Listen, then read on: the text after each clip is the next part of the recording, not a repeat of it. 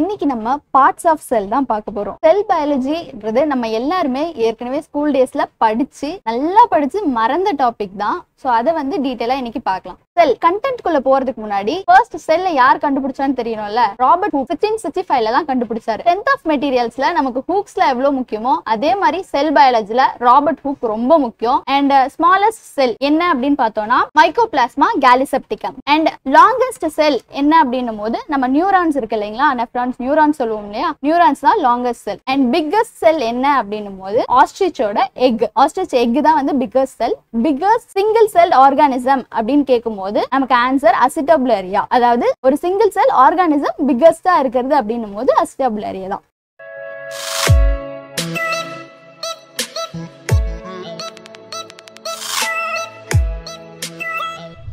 தம்ப்நெயில்ல பார்த்த மாதிரி important questions பார்த்துட்டு அதோட ரிலேட்டட் டாபிக்ஸ் தான் நம்ம இப்ப பார்த்துட்டு வர போறோம். ஃபர்ஸ்ட் क्वेश्चन பாத்தீங்கன்னா which among the following sentence is not correct about the organelles. இந்த क्वेश्चनல பாக்கும்போது ஆர்கனல்ஸ் பத்தி கேட்டிருக்காங்க. ஆர்கனல்ஸ் அப்படினாலே என்ன? செல்ஸ் ஒர்க் டுகெதர் இன் டிஷ்யூஸ், டிஷ்யூஸ் ஒர்க் டுகெதர் இன் ஆர்கன்ஸ் அப்படின்னு சொல்லி நம்ம பார்த்திருப்போமா. சோ அதுதான் ஆர்கனல்ஸ் அப்படின்னு சொல்லுவோம். சோ ஆர்கனல்ஸ் அப்படின்னா நம்ம மல்டி செல்லுலார் ஆர்கானிசம்ஸ் அப்படின்னு வர்றதை தான் வந்து ஆர்கனல்ஸ் அப்படின்னு சொல்லுவோம். அப்ப இதுக்கு கரெக்ட் ஆப்ஷன் பார்க்கும்போது ஆப்ஷன் பி தான் ஆன்சர். அப்போ இங்க பாருங்க ஃபர்ஸ்ட் ஆப்ஷன் யூகாரியோட்டிக் செல் அப்படின்னு கொடுத்திருக்காங்க. யூகாரியோட்டிக் செல்னா என்ன?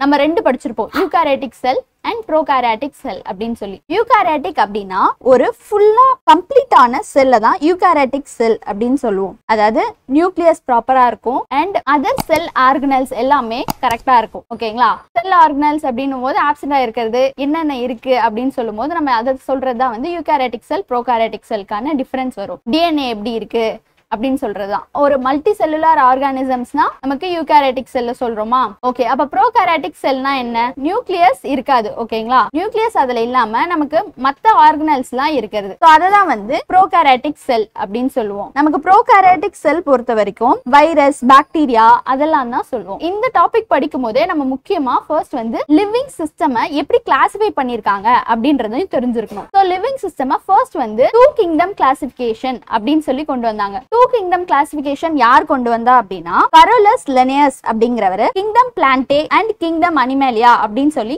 சிஸ்டம் ஆன் நேச்சர் அப்படிங்கிற புக்ல டிஸ்கிரைப் பண்ணிருப்பாரு. சோ அதுக்காக தான் அவரை வந்து ஃபாதர் ஆஃப் டாக்ஸானமி அப்படின்னு சொல்லுவோம். அண்ட் அதுக்கப்புறம் வந்தவர் தான் ஆர்எச் விட்டகர். அவர் தான் வந்து 5 கிங்டம் கிளாசிபிகேஷன் கொண்டு வந்திருப்பார். அதாவது Monera, Protista, fungi, Plantae and Animalia. ஓகேவா? சோ இந்த மொனிரா அப்படிங்கிறது கிங்டம் வந்து ஃபர்ஸ்ட் கிங்டம் வந்து ப்ரோகாரியோட்டிக் செல்னால இருக்கும். ஓகேங்களா? And other than that eukaryotic செல்ஸ்னால வந்தது தான் Protista, fungi, Plantae and Animalia.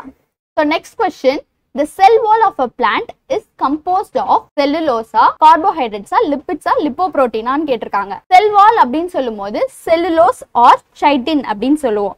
இதனால தான் செல் வால் வந்து மேடப் ஆயிருக்கு. செல் வால் அப்படின்னு சொன்னாலே நமக்கு பிளான்ட் செல்ல மட்டும் தான் இருக்கும். அனிமல் செல்ல செல் வால் இருக்காது. ஓகேங்களா? செல் மெம்பரேன் மட்டும் தான் ஸ்ட்ரெயிட்டாவே இருக்கும். அண்ட் நீங்க செல்லுலோஸ் ஆர் சிட்டின் சொல்றோமா, இதுதான் வந்து ஃபர்ஸ்ட் மெம்பரேன். இங்க இருக்கிறதுல நமக்கு பிளான்ட் செல்லோட டயக்ராம் இருக்கு. இதுலயே பார்த்தாலே தெரியும் நமக்கு பிளான்ட் செல்ல ரிஜிட் ஸ்ட்ரக்சர் கொடுக்கிறதுக்கு காரணம், ஷேப் அண்ட் ரிஜிடிட்டி கொடுக்கிறதுக்கு செல் வால் தான் important factor. Sell wall of bacteria, பாக்டீரியாவோட செல் வால் எதனால மேட் ஆயிருக்கும் அப்படின்றத क्वेश्चनா கேட்பாங்க. ஓகேங்களா? அது வந்து பெப்டிடோகிளைகன். பெப்டிடோகிளைகன். சோ இந்த நீங்க இத ஃபர்ஸ்ட் டைம் பாக்கும்போது உங்களுக்கு கொஞ்சம் வேகா தான் இருக்கும். நெக்ஸ்ட் டைம் திரும்ப பாக்கும்போது ஒரு 1.5xலயோ 2xலயோ வச்சு ரிப்பீட்டடா கேளுங்க. அப்பதான் உங்களுக்கு வந்து ஃபுல்லாவே ஞாபகம் இருக்கும். So next question, name the outer most boundary of the sell. Outer most boundary அப்படின்னு சொல்லும்போது நம்ம இப்பதான் பார்த்தோம் அவுட்டர் மோஸ்ட்ல என்ன இருக்கும், செல் வால் தான் இருக்கும் அப்படின்னு சொல்லி பார்த்தோம். ஆனா இது பிளான்ட் செல்லுக்கு மட்டும் செல் வால். அதே அனிமல் செல் அப்படின்னு வரும்போது பிளாஸ்மா மெம்பரேன் தான். பிளாஸ்மா மெம்பரேன் ஆர் செல் மெம்பரேன் அப்படின்னு சொல்லுவோம். ஆர் செல் மெம்பரேன்னா வந்து அனிமல் செல்லோட அவுட்டர் மோஸ்ட் மெம்பரேன். செல் மெம்பரேனை வந்து செக் போஸ்ட் ஆஃப் செல் அப்படின்னு சொல்லுவாங்க. ஏன் அப்படின்னா நமக்கு என்னென்ன inside moment out side moment of the செல்ல வந்து பெர்மியபிளா இருக்க மெம்பரேன் வந்து இதுதான். ஸோ இதுதான் வந்து மெயின்டைன் பண்ணுது அப்படின்றதுனால இதை செக் போஸ்ட் அப்படின்னு சொல்லுவாங்க. Okay, jelly like substance present inside the cell is known as அப்படின்னு கேட்டிருக்காங்க. இன்சைட் தி செல் அப்படின்னு சொல்லும் போது நமக்கு சைட்டோபிளாசம் தான் சொல்லுவோம். இதே இன்சைட் தி நியூக்ளியஸ் அப்படின்னு சொல்லி क्वेश्चन கேட்டிருந்தாங்கன்னா நியூக்ளியோபிளாசம் அப்படின்னு சொல்லணும். ஓகேங்களா? இந்த क्वेश्चनக்கு ஆன்சர் ஆப்ஷன் ஏ தான். ஏன் சொல்றேன் அப்படின்னா ஃபர்ஸ்ட் செல் இருக்கு. செல்லுக்குள்ள இருக்க வாட்டர் கண்டென்ட் எல்லாமே, அதாவது ஃப்ளூயிட் கண்டென்ட் சொல்லுவோம். ஃப்ளூயிட்ல நமக்கு 80% வாட்டர் இருக்கு அண்ட் அதர் தென் தட் நமக்கு ஆக்சிஜன் அந்த மாதிரி. ஸோ செல்லுக்குள்ள இருக்க ஃப்ளூயிட தான் சைட்டோபிளாசம் அப்படின்னு சொல்றோம். நியூக்ளியஸ்க்குள்ள இருக்க ஃப்ளூயிட நம்ம நியூக்ளியோபிளாசம் சொல்றோம். இது ரெண்டுத்தையும் சேர்த்து தான் புரோட்டோபிளாசம் அப்படின்னு சொல்றோம். ஓகேங்களா? இது வந்து லிவிங் பார்ட் ஆஃப் செல் தான். இதுவும் ஒரு லிவிங் பார்ட் தான். இது லிவிங் பார்ட்டா நான் லிவிங் பார்ட்டா அப்படின்றது ஒரு தடவை क्वेश्चनல கேட்டிருக்காங்க. லிவிங் பார்ட் ஆஃப் செல் தான். Okay, next question. பிளாஸ்டிட்ஸ் R absent இன். நமக்கு நல்லா தெரியும் பிளாஸ்டிட்ஸ் எதுல இருக்கும், கண்டிப்பா பிளான்ட் செல்ல மட்டும் தான் இருக்கும். அப்ப இங்க ஆப்ஷன்ஸ்ல கொடுத்திருக்கிறது எல்லாமே fungi, bacteria, blue green algae. So இது எதுவுமே இல்ல, ஆல் ஆஃப் தி அபோவ் தான் ஆன்சர். சோ பிளாஸ்டிட்ஸ்ல வந்து நமக்கு டைப்ஸ் வந்து முக்கியமா இங்க நிறைய டைப்ஸ் கொடுத்திருக்காங்க. முக்கியமா இருக்கிறது பாத்தீங்கன்னா குரோமோபிளாஸ்ட், குளோரோபிளாஸ்ட், லியூகோபிளாஸ்ட். குரோமோபிளாஸ்ட் அப்படிங்கிறது நமக்கு ஃப்ளவர்னா ரெட் கலர்ல, அந்த மாதிரி ஆரஞ்சு கலர்ல நிறைய கலர்ஸ் இருக்கு. ரூட் வேற கலர்ல இருக்கு, ஸ்டெம் வேற கலர்ல இருக்கு அப்படின்னா அதுக்கெல்லாம் ரீசன் பாத்தீங்கன்னா குரோமோபிளாஸ்ட் தான். சோ அதே போல குளோரோபிளாஸ்ட் பாத்தீங்கன்னா ஃபுல்லி கிரீன். இதுதான் வந்து போட்டோசிந்தசிஸ்க்கு நமக்கு ஹெல்ப் பண்றதா. முக்கியமா இது ஹெல்ப் பண்றதுனால போட்டோசிந்தசிஸ் இல்லாம நம்மளால யூஸ் பண்ண முடியாது. சோ குளோரோபிளாஸ்ட கிச்சன் ஆஃப் தி செல் அப்படின்னு சொல்றாங்க. கிச்சன் ஆஃப் தி செல் அப்படின்னு क्वेश्चन கேட்டாங்க அப்படின்னா அது வந்து குளோரோபிளாஸ்ட் தான். அண்ட் செல் வித்தின் அ செல் அப்படின்னு சொல்லுவாங்க. அண்ட் லுகோபிளாஸ்ட் அப்படிங்கிறது நமக்கு கலர்லெஸ் மெட்டீரியல் தான். சோ இதெல்லாம் சேர்த்தது தான் வந்து நம்ம பிளாஸ்டிட் அப்படின்னு சொல்றோம். Next question. Name an organelle which serves as a primary packaging area for molecules that will be distributed throughout the cell அப்படின்னு சொல்லி கேட்டிருக்காங்க. பிரைமரி பேக்கேஜிங் ஆர் ஸ்டோரேஜ் இந்த மாதிரிலாம் நமக்கு வார்த்தை கொடுத்த உடனே நம்ம கண்டுபிடிச்சலாம். இதுக்கு ஆன்சர் பாத்தீங்கன்னா கோல்கி apparatus தான். ஓகேங்களா? கோல்கி apparatus தான் நம்ம சொல்லுவோம் இல்லைங்களா, சிந்தசிஸ் ஆஃப் செல் வால்க்கு யூஸ் பண்றது அண்ட் சிந்தசிஸ் ஆஃப் கார்போஹைட்ரேட், இதுதான் வந்து அதோட மெயின் ஃபங்க்ஷனா சொல்றோம். கிளைகோப்ரோட்டீன் சிந்தசிஸ் பண்றது. ஓகேங்களா? அண்ட் அதை வந்து ஸ்டோர் பண்ணி வைக்கிறது, இதுதான் அதோட மெயின் ஃபங்க்ஷன். இத யார் டிஸ்கவர் பண்ணா அப்படின்னு பார்த்தோம்னா கமிலோ கோல்கி. அதனால இதுக்கு கோல்கி பாடிஸ் அப்படின்னு சொல்லி பேர் வச்சிருக்காங்க. சோ நம்ம இங்க பார்க்கலாம் கோல்கி பாடிஸ் அப்படிங்கிறது இந்த மாதிரி தான் இருக்கும். சோ ஸ்ட்ரக்சர் பார்க்கும்போது நமக்கு இங்கேயே கிறிஸ்டனே சொல்லுவோம் இல்லைங்களா, இது வந்து முக்கியமான இதுல வந்து क्वेश्चन கேட்பாங்க. கிறிஸ்டனேன்றது மெயின் ஆர்கனல் அப்படின்னு சொல்லுவோம் கோல்கி apparatusக்கு. And then lysosomes are sacs of the cell filled with digestive enzymes. These digestive enzymes are synthesized by. இங்க क्वेश्चन என்ன கேட்டாங்கன்னா lysosomes வந்து digestive enzymes ஆல தான் ஆயிருக்கு. ஆமா, lysosomes தான் ஃபர்ஸ்ட் என்னன்னு நமக்கு தெரியணும் இல்லைங்களா. lysosomes அப்படிங்கிறது சூசைடல் பேக்ஸ் அப்படின்னு சொல்லுவாங்க. ஏன் அப்படி சொல்றாங்க சூசைடல் பேக்ஸ் அப்படின்னு சொல்றாங்கன்னா அதுலயே சொல்லிட்டாங்க டைஜஸ்டிவ் என்சைம்ஸ் இருக்கு அப்படின்னு சொல்லி. சோ டைஜஸ்டிவ் என்சைம்ஸ் இருக்கிறதுனால தான் அதை வந்து சூசைடல் பேக்ஸ் அப்படின்னு சொல்றாங்க. சோ இது வந்து ஒரு சிங்கிள் மெம்பரேன் மெட்டீரியல். ஓகேங்களா? இந்த லைசோசோம்ஸ் வந்து மேமல்ஸ்ல ஆர்பிசில மட்டும் இருக்காது. ஆர்பிசி ஆஃப் மேமல்ஸ்ல மட்டும் தான் இருக்காது. இதை வந்து தனியா क्वेश्चनல கேட்டிருக்காங்க, அதனால தான் இம்பார்ட்டண்டா சொல்றேன். ஓகே, மேமல்ல மட்டும் இருக்காது. அண்ட் இந்த டைஜஸ்டிவ் என்சைம்ஸ் வந்து யார் வந்து சிந்தசைஸ் பண்றா அப்படின்றது தான் இங்க क्वेश्चना கேட்டிருக்காங்க. யாருன்னு பாத்தீங்கன்னா ரஃப் எண்டோபிளாஸ்மிக் ரெட்டிகுலம், அதுதான் answer. Rough endoplasmic ரெட்டிகுலம்னா first endoplasmic ரெட்டிகுலம்னா என்னன்னு தெரியணும். அது என்ன அப்படின்னா நியூக்ளியஸ் இருக்கு இல்லைங்களா, சென்டர் ஆஃப் தி ஒரு செல்லுல சென்ட்ரல்ல நியூக்ளியஸ் இருக்கு. நியூக்ளியஸ்ல இருந்து ஒரு end of the endoplasmic reticulum வந்து நியூக்ளியஸ்ல அட்டாச் ஆயிருக்கும். இன்னொரு எண்ட் பாத்தீங்கன்னா பிளாஸ்மா மெம்பரேன்ல அட்டாச் ஆயிருக்கும்.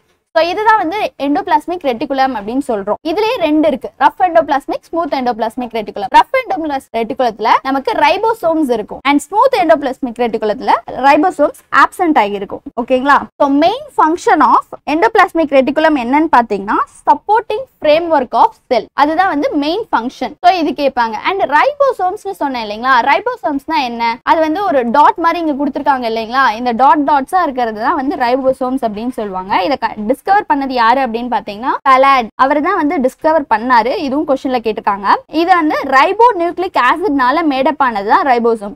இதோட மெயின் ஃபங்க்ஷனே புரோட்டீன் சிந்தசைஸ் தான். புரோட்டீன் சிந்தசைஸ் வெரி இம்பார்ட்டன்ட் இல்லைங்களா, சோ அதனால ரைபோசோம்ஸ் இருக்கிறது கண்டிப்பா அவசியம். சோ இது கேட்பாங்க protein synthesise. And next question, which of the following cell organelles stores the energy in the form of ATP molecules and is also responsible for cellular respiration அப்படின்னு question கேட்டிருக்காங்க. நமக்கு ஏடிபின்னு சொன்ன உடனே தெரிஞ்சிரும், நம்ம எந்த கேட்குறோமோ இல்லையோ இதை தான் வந்து ஃபர்ஸ்ட் படிப்போம் இல்லைங்களா. ஏடிபி அப்படின்னு சொல்றது respiratory side of cellular respiration, power house of the sell. And ATP prepare பண்றது எல்லாமே வந்து மைட்டோகாண்ட்ரியா தான், அதுதான் வந்து ஆன்சர். அண்ட் இதுதான் வந்து மெயின் ஃபங்க்ஷன் ஆஃப் மைட்டோகாண்ட்ரியா அப்படின்னு சொன்னாலே இதுதான். மைட்டோகாண்ட்ரியாவை யார் கண்டுபிடிச்சா அப்படின்னா ஆல்ட்மேன். அப்படிங்கிறவர் தான் எப்போ அப்படின்னா 1886ல கண்டுபிடிச்சாரு. ஐ மீன் டிஸ்கவர் பண்ணாரு. ஸோ இதுல மெயின் அதோட டயக்ராம்ஸ் பாருங்க. இங்க கிறிஸ்டே அப்படின்றது நமக்கு இங்க பெண்ட் பண்ணி நமக்கு ஸ்ட்ரக்சர் இருக்கு இல்லைங்களா, அந்த ஸ்ட்ரக்சரை தான் கிறிஸ்டே அப்படின்னு சொல்றோம். அண்ட் ரைபோசோம்ஸ் வந்து நமக்கு மைட்டோகாண்ட்ரியாலையும் இருக்கும். ஸோ இதுலயே வந்து அவுட்டர் மெம்பரேன் இருக்கு, இன்னர் மெம்பரேன் இருக்கு, அண்ட் இது உள்ளேயும் டிஎன்ஏ ஸ்ட்ரக்சர்ஸ் இருக்கு. ஓகேங்களா. Next, DNA is a polymer of அப்படின்னு கேட்டிருக்காங்க. DNA is a polymer of அப்படின்னா நியூக்ளியோடைட் தான் ஆன்சர். ஸோ நியூக்ளியோடைட்ஸ் அப்படின்னா டிஎன்ஏ எதுல இருக்கும், குரோமாட்டின் மெட்டீரியல், அதாவது நியூக்ளியஸ் இருக்கா, செல்லுல ஃபர்ஸ்ட் வந்து நியூக்ளியஸ் இருக்கும். நியூக்ளியஸ்க்குள்ள நமக்கு நியூக்ளியோபிளாசம் இருக்கும். நியூக்ளியோபிளாசம்க்குள்ள நியூக்ளியோலஸ், ஓகேங்களா, நியூக்ளியோலஸ், அதுக்குள்ள குரோமாட்டின் மெட்டீரியல் இருக்கும். ஃபர்ஸ்ட் வந்து செல்லுக்குள்ள நியூக்ளியஸ் இருக்கும், நியூக்ளியஸ் உள்ள நியூக்ளியோபிளாசம், நியூக்ளியோபிளாசம் உள்ள நியூக்ளியோலஸ், அதுல குரோமாட்டின் மெட்டீரியல், அதுல தான் வந்து டிஎன்ஏ அப்படின்னு சொல்றோம். அந்த டிஎன்ஏ தான் எதால மேடப்பாயா இருக்கு அப்படின்னும் போது நியூக்ளியோடைட் அப்படின்னு சொல்றோம். இதை வந்து கண்ட்ரோல் ரூம் ஆஃப் செல் அப்படின்னு சொல்லுவோம். ஸோ ஏன்னா நம்ம இதுல இருந்து தான் செல் டிவிஷன் வருது. இதுக்கப்புறம் தான் வந்து ஒவ்வொரு செல்லும் டெவலப் ஆகிறதுல இருந்து அடுத்த ஆர்கானிசம் ப்ரொடியூஸ் ஆகிறதே இருக்கு. ஸோ இதுதான் வந்து இந்த cell division and genetic disorders, இதெல்லாம் வந்து நம்ம அடுத்த டாபிக்ஸ்ல பார்க்கலாம். தேங்க்யூ.